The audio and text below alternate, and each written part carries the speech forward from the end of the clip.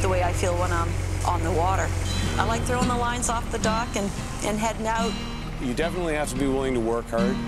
It's a huge part of the entire coastal community. Lobstering around here is pretty much everything. I mean, everything revolves around the fishing industry and in this area, lobstering especially.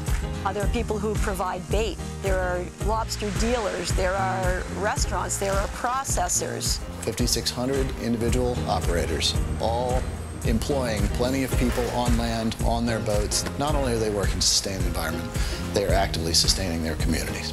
Lobsters are caught, you know, from Cape Hatteras all the way through the Canadian Maritimes, but there's just something a little bit different about the Maine lobster.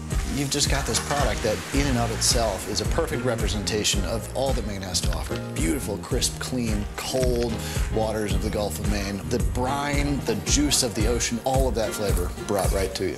It's a big part of the heritage in the state of Maine. Guys or gals who started as a stern man with their grandfather, and their father's a fisherman, and now they run their boat, they're taking their son or daughter. That makes it pretty special. I take great pride in being a lobsterman. I mean, there's no better job in the world.